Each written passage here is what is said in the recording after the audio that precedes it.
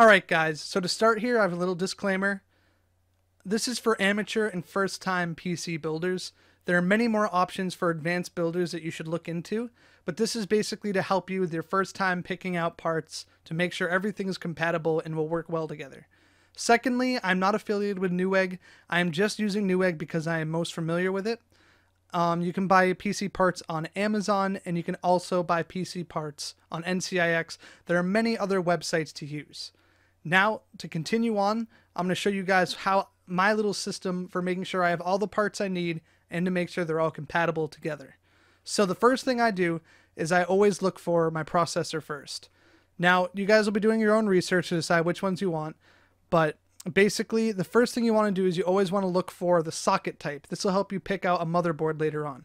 So once you've picked your processor, you can scroll down to the specifications, and I have it highlighted right here, the CPU socket type. For the Intel i5, the newest one, the 6500, this is LGA 1151. If you're going to be using an AMD processor, this one is the AMD FX 6300. It is socket type under, always look under specifications, socket type AM3+. So basically always look for the socket type so that you know which motherboard to get. So we'll continue on. So remember, this was LGA 1151.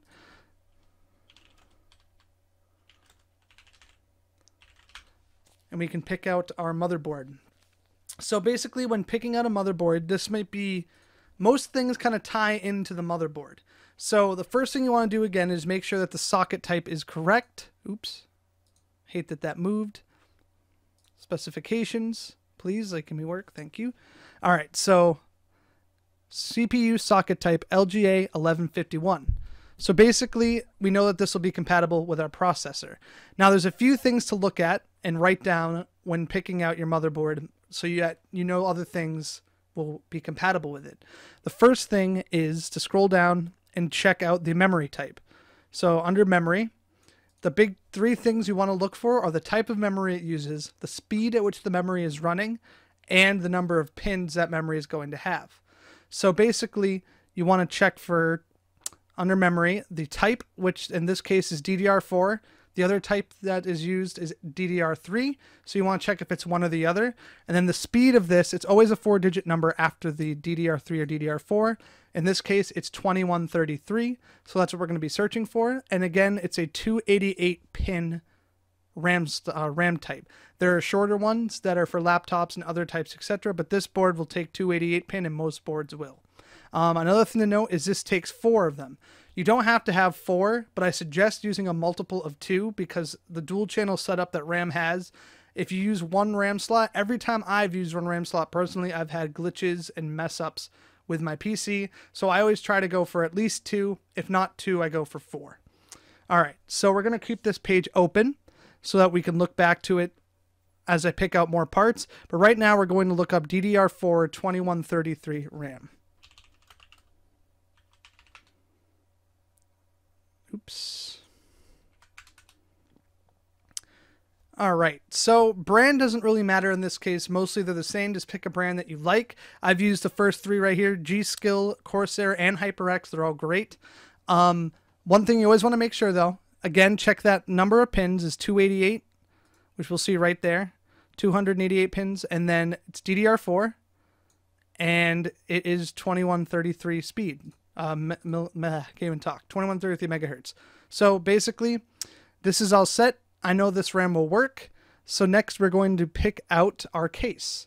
So to pick out a case, you want to there's one thing you want to look at, and that is your motherboard's form factor. That should be under physical specs. Here we go. Physical specs form factor is micro ATX. The other types are ATX and mini ITX. So those are the 3 main types. I know there's other ones, but for simplicity's sake, we'll just talk about those 3. Basically, that's going to help you pick out your case. Let's keep on that, actually. So, computer case. All right, so there's many different kinds of cases. There's ATX full towers, which the ATX full towers are very big. They're meant for like multiple GPUs. They're meant for like liquid cooling, but they're pretty big and hard to move around. So I don't like using full towers, but if you want a full tower, go ahead. A lot of them support the ATX cases, but I know there's a few that also support micro ATX. There's also mid ATX towers. Mid ATX towers are like a standard a standard computer size. And basically, those are designed to hold all sorts of different kinds of motherboards. If you don't really know which is compatible and you don't know which kind exactly you want, I would look at mid towers.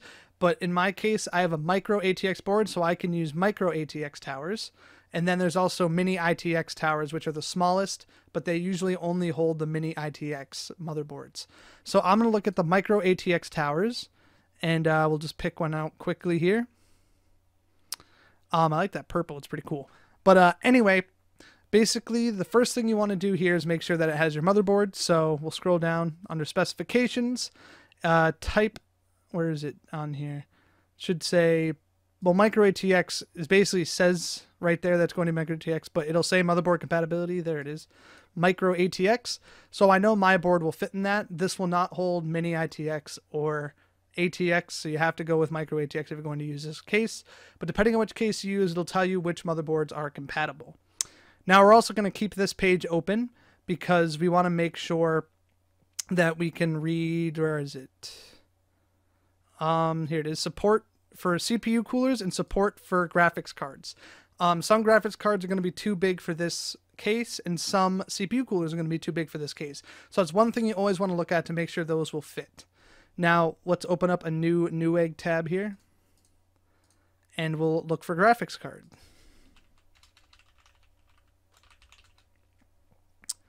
Know what? I've already done my research. I know exactly which one I want. So basically you can pick out whichever graphics cards you would like, do your research, see which one fits in your budget and is best for you. I'm going to pick out this one right here, which is the Evga Geforce Gtx 950. And I know this one fits in the case, but to check, you would go down to physical, where is it? Is it physical specs? There it is, form factor dimensions. So we can see it's in inches. You'll have to do some conversion on Google if the motherboard or the case, I should say, the case is in millimeters. But I know this one will fit because I can check here again. Support up to 350 millimeter. I know that this will fit inside of that case. So next thing we're going to look up is the CPU cooler. Basically, I usually go with this Cooler Master Hyper Evo 2012 or whatever, 212. That's one that I've used before.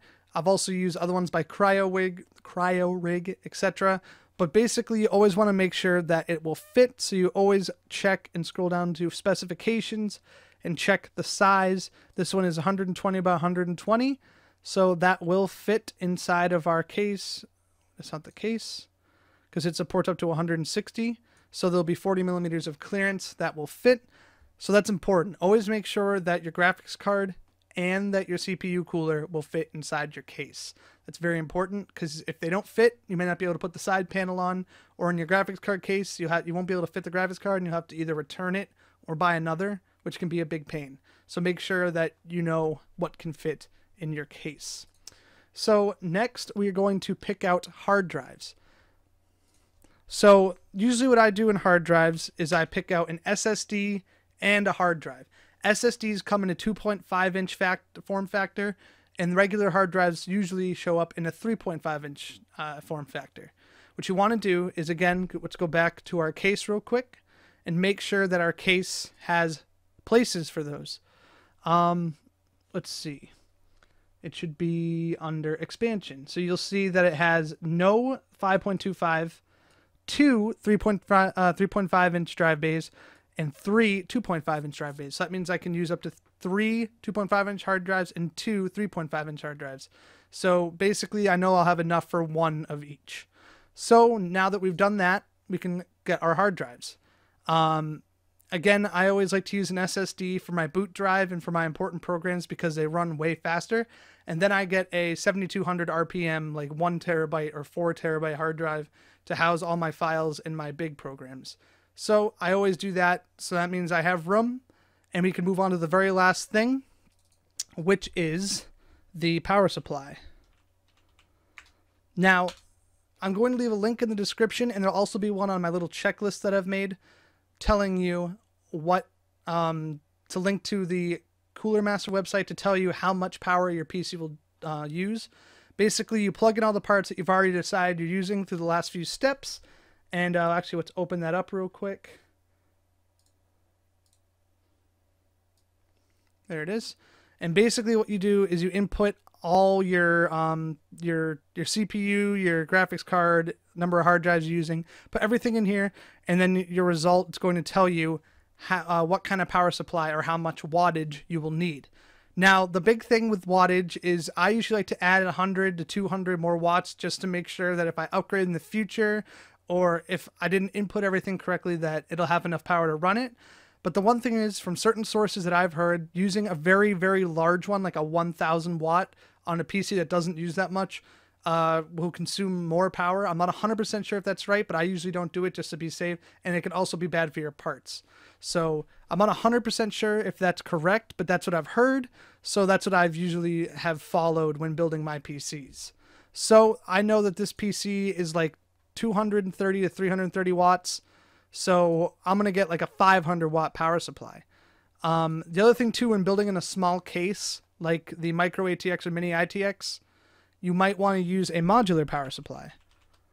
So what that is a power supply that has cables. Cannot type right now. Basically, it's a power supply that has cables that you can plug in, so you can leave out cables that you don't need, which is really nice for cable management and whatnot. So I like to use Corsair. I've used EVGA, Corsair, I've used Rosewill, and I've loved all of them. None of them have had many problems, but you do want to get a name brand and one that's 80 plus certified, just so you know it's reliable, and you want to read the reviews to make sure they don't die very quickly, because I have skimped on power supplies before and they have failed me. So right here, I'm going to check this one real quick. I can get a 550 watt. It's a partially semi-modular, so that means it's going to have some built-in cables, as you see right there, and then you have ones that you can plug in, and you can leave some of those out. So basically, that's everything you're going to need. Basically, the last thing you want to do is kind of check what each one of those things needs. So those hard drives are going to need SATA cables, so you're going to have to buy 2 of those. The CPU cooler is going to need some thermal paste, so you're going to have to buy some thermal paste. You're going to need make sure you have an operating system, mouse, keyboard, monitor, all that stuff. So make sure you get all that. And if your Wi-Fi or your board doesn't have Wi-Fi, if this one doesn't have built-in Wi-Fi, you're going to have to buy a Wi-Fi dongle. So just kind of go through in your head what you think you might need. I have some things on my checklist that you can use. And basically what you're going to do is at the end, make sure you have all the little things that you need. So that way you don't have to wait any longer once all your parts show up because, oh, I forgot to get like a Wi-Fi dongle or something. So I hope you guys liked this video. Again, the checklist and that Cooler Master link will be in the description. If you guys liked what you saw and you also want to see more videos on how to build a PC, we're going to be doing a series on that. So stay tuned for that. Make sure you give this video a like, hit our subscribe button, check us out on Twitter and on Facebook. And lastly, you can go to our website, Gyre Media, or wow, our website, gyre.tv. So thanks for watching, guys, and I will see you guys in the next video.